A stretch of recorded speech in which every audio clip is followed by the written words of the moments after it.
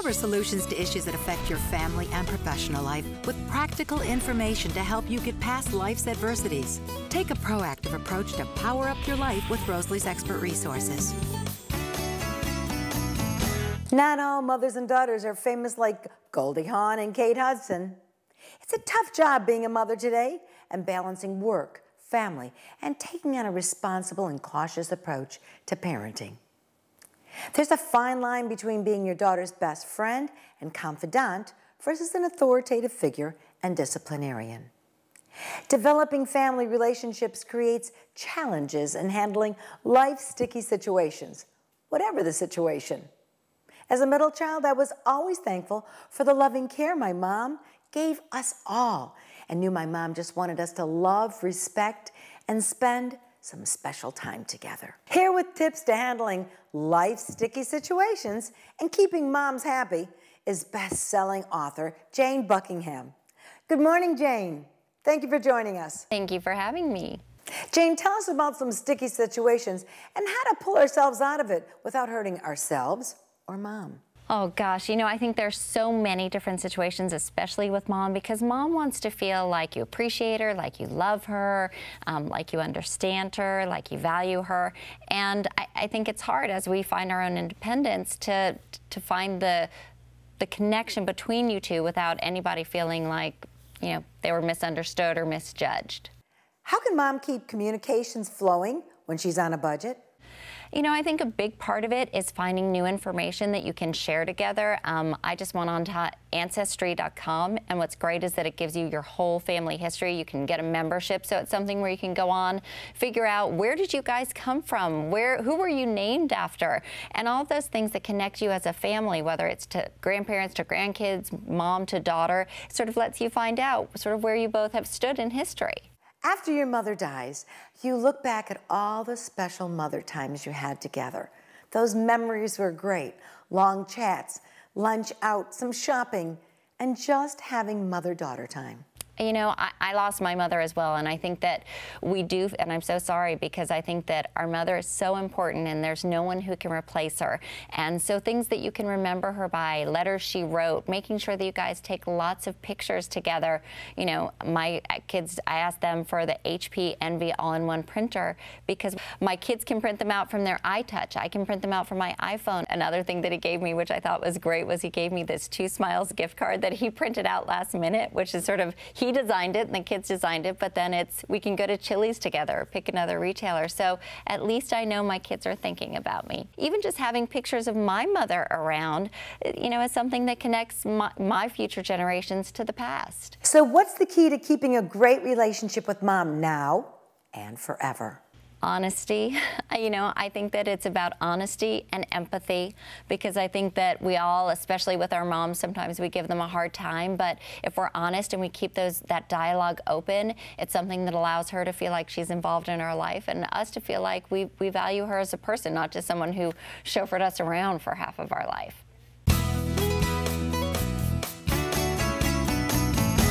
According to the latest U.S. Remodeling Sentiment Report survey, 58% of homeowners report that the economy is having minimal effect on remodeling plans. And spring-summer inspires many homeowners to refresh and remodel. And the kitchen and bathroom remodels tie for the most popular projects with 57% votes from homeowners. And most people like to start with the kitchen. Elaine Griffin, renowned designer and author of several books on design, including Design Rules, the professional guide to do-it-yourself home style, is here with remodeling tips. Good morning, Elaine. Good morning. Elaine, you're a hands-on woman. You look at a room and you have a vision. So give us some of your tips on design rules. The kitchen is the one room of the house that really is command central. And if you live in an open plan home, which is like super popular right now, it's frequently the first thing you see when you walk into the door. So you want to plan it brilliantly. Remember that you need style and function. And remember essentials like the work triangle. That's the space between your refrigerator, your cooktop, and your sink. And you want to keep that as small a footprint as you can. When we budget our kitchen renovation, we end up trying to save money on the appliances. So what's the secret behind staying on budget and having a great looking kitchen? Here's the secret. You want to look for appliances that come in suites because they're designed to go together. They look sleek, they're fantastic, and you can add one in whenever you can, as far as budget goes. So I'm crazy about the ones from Electrolux, and they have great features like the refrigerator. Now, speaking of fridges, here's what's new in the fridge world. Look for counter depth refrigerators so you can get the built-in look. That means that you actually recess them into the wall. You want a French door fridge with a bottom mount freezer that gives you optimum storage space. The door swing takes up less of a footprint. And look for great features on the inside, like a perfect temp drawer that really allows you to keep your food at the perfect temperature for whatever it is. So give us some more tips on design style rules. Remember that you want style and function. Think about things like, after your cabinets, of course, let's consider the countertops. You want something that really expresses your personality. And remember space-gaining things like, a cooktop surface. I love the induction cooktops because you can use them as workspace when you're not cooking. They stay cool to the touch. Is remodeling the kitchen the best investment to upgrade a home? You know what? I will tell you that the kitchen is the one room of the house where you never lose your investment. Lighting can really tie a kitchen together. So how can we make a statement with our lighting style? The secret there is to create lighting by zones, and you want some lighting specifically for each zone, something for the breakfast nook, something for, over your island, and we have a ton of great ideas to create your stylish kitchen at electroluxappliances.com.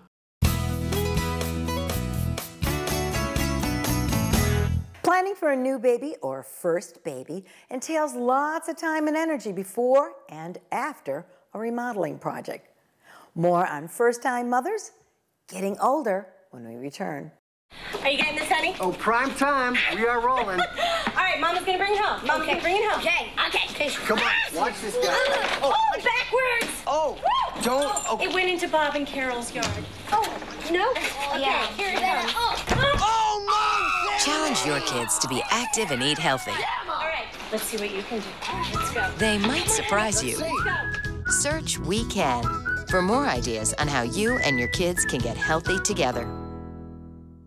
This is one amazing truffula tree. Can you imagine a place where these grow everywhere? Yes, it's called the forest, a magical place to enjoy with your family.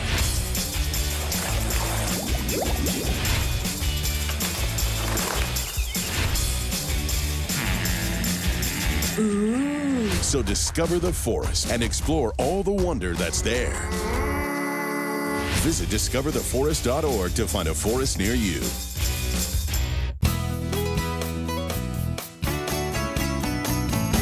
First-time mothers today are 3.5 years older than they have been in the past 3 decades. A baby's birth is a special, unique time in a family's life. And it's a time of joy and exhaustion. New moms put lots of time and energy and really learn quickly the baby's needs are number one. Joining us with some tips for first-time mothers is Lori Richmond, editor of TheBump.com, the go-to site for all things pregnancy and babies. Good morning, Lori. Hi, Rosalie. How are you? I'm great, thank you. Life's never the same once baby is born, and mom knows the true meaning of sleep deprivation. As a tired new mom, what can make her feel special? Well, a stylish new mom really wants to keep up with the trends, but also express her personal style. But she's got a new family to deal with now. So Pandora has a lot of great customizable jewelry options to help her celebrate those unforgettable moments in life, like having a baby. So you can start a new family tradition with one of their charm bracelets. They have really cute charms, especially for celebrating the new addition. There's a baby carriage and a little teddy bear. The Piece of My Heart dangle charm is also really pretty. Some new moms are constantly on the go. What's a gift that's perfect for an active mom on the go? This is a mom who's just looking to steal a few minutes of quiet out of her busy schedule, or maybe she just needs a quick pick-me-up from the middle of the night feedings. She can make the perfect cup of coffee, tea, or other drink in less than a minute with no mess and no stress. So how about a creative mom with a sentimental streak? Yes, this mom is really going to appreciate a creative and personalized gift that you put together yourself. So why not make a video montage of all the photos and videos that have been captured since the baby's been born? And you can make a professional looking video in just minutes with Animoto.com. It's so easy. You upload your files, choose from one of their video styles. There's a lot of great designs. You can add words, captions, even a music soundtrack. And then through the magic of Animoto, in just a few minutes, you have a video that looks like it was done by a pro. You can share it on social media or even burn it to a DVD. Babysitting is also another great gift. All moms appreciate that. And then while they're babysitting, if they cook dinner for you too, that's even better. Where can we find more information, Lori? For more on these gifts, you can visit thunknews.com/newmoms. And for more on pregnancy and baby, you can visit us at thebump.com.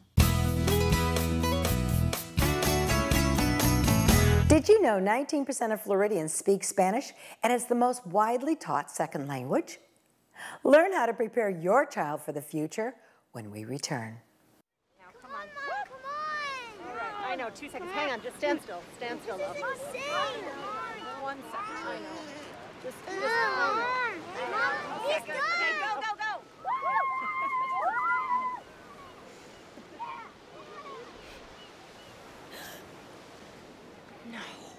Boys, hang on, boys! You don't have to be perfect to be a perfect parent. There are thousands of children in foster care who will take you just as you are. You must be your fairy godmother? It doesn't take a fairy godmother to tell you that the right fit means everything. Especially when it comes to car seats. Always choose one that's the right fit for your child's age and size. Oh, that does make a difference. Remember, their happily ever afters are in your hands. To find out more, visit safercar.gov/the-right-seat. Speaking a second language benefits all communities all around our state. Scientific research has shown babies, toddlers, and preschoolers are uniquely equipped to learn one or more languages with ease. According to multiple studies, children who learn a second language tend to have superior reading, writing, analytical, and social skills. Julia Pimsleur Levine is a Forbes.com contributor and founder and creator of Little Pim, the leading language learning program that introduces young children to a second language. Good morning, Julia. Good morning. So, Julia, why did you create Little Pim? I grew up in the language teaching business. My father created the Pimsleur method, which is one of the most widely used methods for adults to learn a foreign language. And then when I had my sons, I wanted them to learn French. I grew up bilingual in French, and I always thought that was the best gift that my parents ever gave me.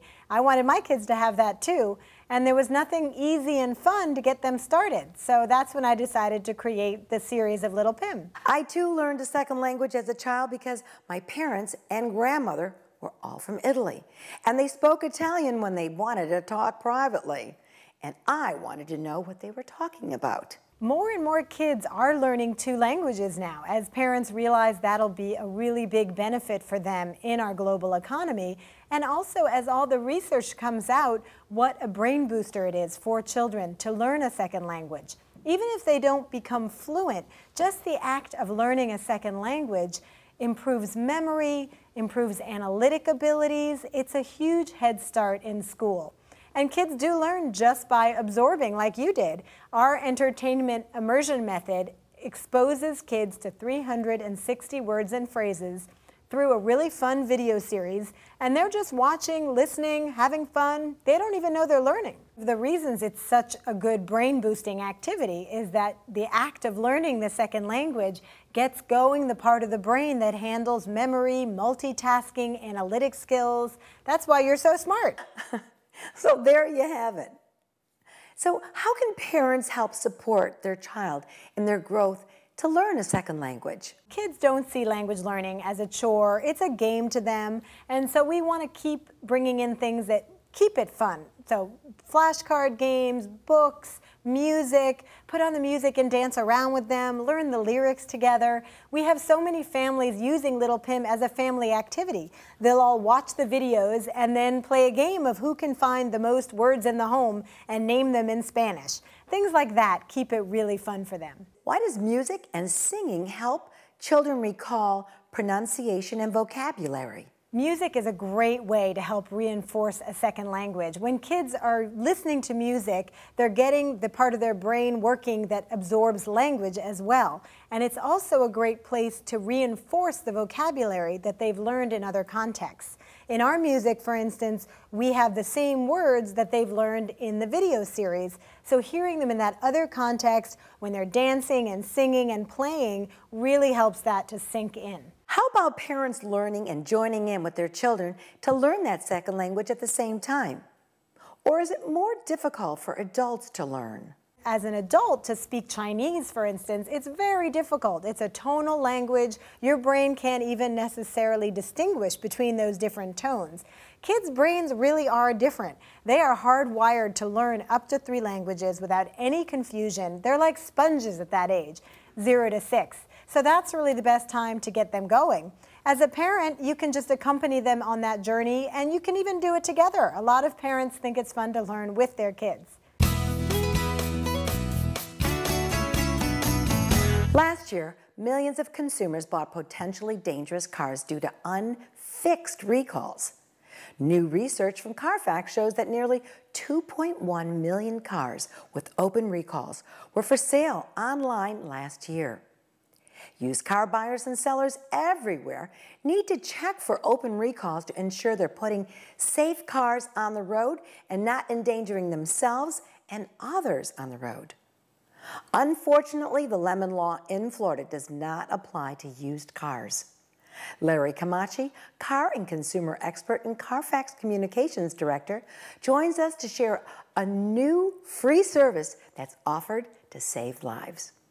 Good morning, Larry. Good morning. How can consumers looking on or offline for a used vehicle protect themselves from buying a car that has an open recall? Well, the number one thing that a consumer can do when they're shopping for a used car is to ask the seller to provide a Carfax vehicle history report.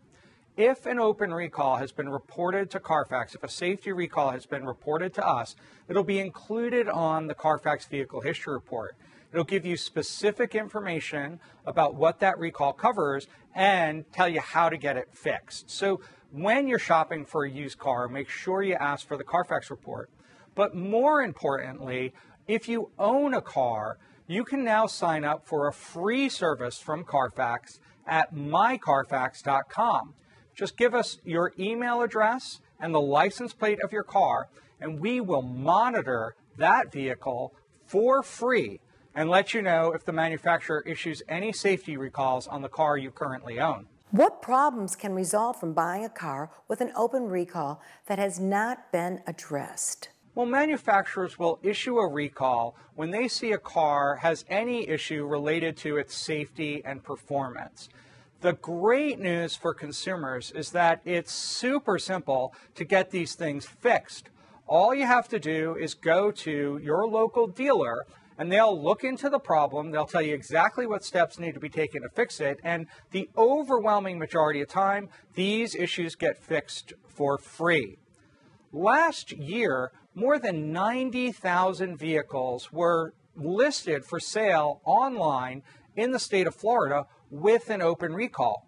And that's only the tip of the iceberg because there are still thousands of more vehicles that are on Florida highways being driven by people who may not know that there's an open recall on their car. This is a big problem, and we all need to work together to reduce the number of safety recalls that are left unrepaired.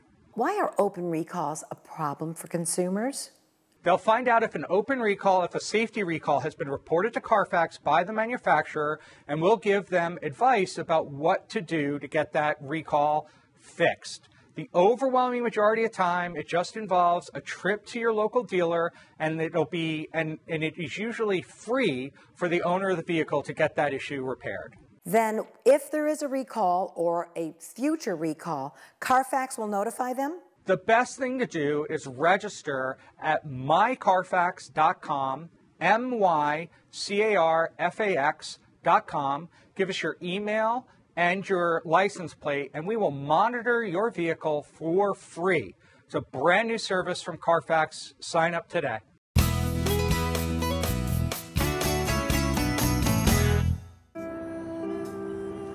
You realize that 49 million Americans struggle with hunger? That's 1 out of every 6 Americans. These people are around us every day. They're our friends, they're our coworkers, their kids go to school with our kids. Sometimes we're not even aware that they're struggling. This problem is closer than you think. So is the solution. Play a role in ending hunger. Visit feedingamerica.org/hunger and find your local food bank.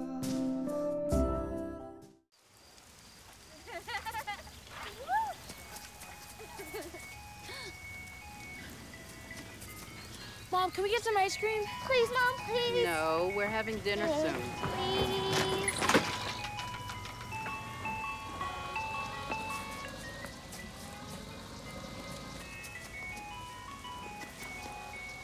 You don't have to be perfect to be a perfect parent. There are thousands of children in foster care who will take you just as you are.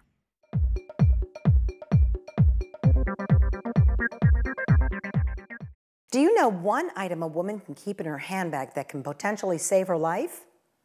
Over 250,000 women die of a heart attack each year, and yet most women's handbags are better prepared for a broken nail or a bad hair day than a heart attack. In fact, less than 1/4 of women carry aspirin in their handbag, and if taken during a heart attack, aspirin can reduce the risk of death and lessen a heart attack's damaging effects. Dr. Tracy Stevens, cardiologist and member of Women Heart National Scientific Advisory Council, joins us with life-saving facts to introduce handbags and hearts from the National Coalition for Women with Heart Disease. Good morning, Dr. Stevens. Good morning. I personally watched the devastation that a heart attack took to my mother and changed her quality of life forever. I try to be aware of some of the symptoms to prevent this from ever happening to me. So, Dr. Stevens, how can women recognize and be prepared for a sudden heart attack? Well, I'm sure, Rose, you can understand then the importance of this life-saving campaign. Handbags and Hearts is truly that, a life-saving campaign that has been launched by Bayer with partnership with Women Heart, the National Coalition for Women with Heart Disease, leveraging that link between women and their handbags, recognizing we as women rarely leave home without them. In this campaign, women are encouraged to carry aspirin in their handbag. And as you said, to learn to be proactive about their heart health, to recognize the symptoms of a heart attack, and to never hesitate to call 911, and to chew that aspirin as directed. Why are women more vulnerable to heart disease than they think? I think that one of the main reasons is we're not aware this is our #1 health threat. And this is our #1 health threat. Heart disease kills more women than all forms of cancer combined. It's the leading cause of death in women over the age of 35. It's not a disease just for old women. They don't recognize the symptoms. Instead of that elephant on the chest, it may be shortness of breath, indigestion, pain between the shoulder blades, neck, jaw, even toothache. One of the symptoms that worries me the most as a cardiologist in my practice is that woman who says, I have developed new overwhelming fatigue. This is a red flag that we need to check out that woman's heart. So not being aware this is their #1 health threat and recognizing symptoms, we delay seeking attention. And that's the importance of this Handbags and Heart campaign.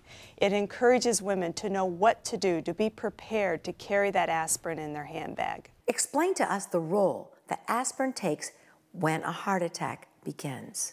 Aspirin's actions basically are to inhibit platelets, the sticky cell that contributes to clot formation, which occurs in a heart attack. It's that clot that blocks the blood flow through that artery to our heart, which then kills our heart muscle, resulting in heart failure and death. And so the aspirin is a very important component in the setting of a heart attack to lessen that damage and to improve the likelihood that one will survive a heart attack. There are support groups throughout the state of Florida to help women with heart disease. How can they get involved? It is so important to visit womenheart.org. Women Heart is the National Coalition for Women with Heart Disease. They represent the 42 million women in our country living with or at risk for heart disease. Women Heart champions organize support groups within one's area, and it's a great connection for women to learn to be more proactive about their heart health. And thus that supports this campaign, Handbags and Hearts, as well.